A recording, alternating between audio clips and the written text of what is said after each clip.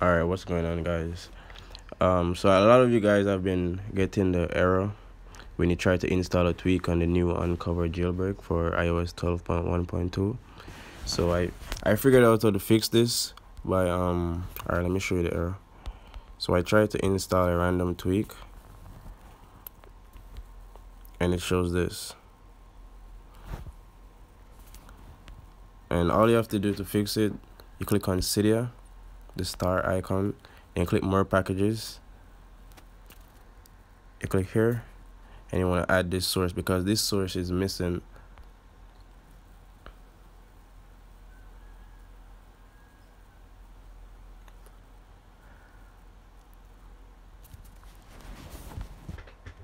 Return to Cydia.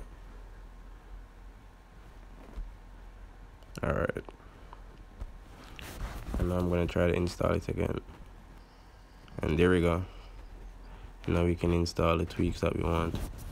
Alright guys, thanks for watching.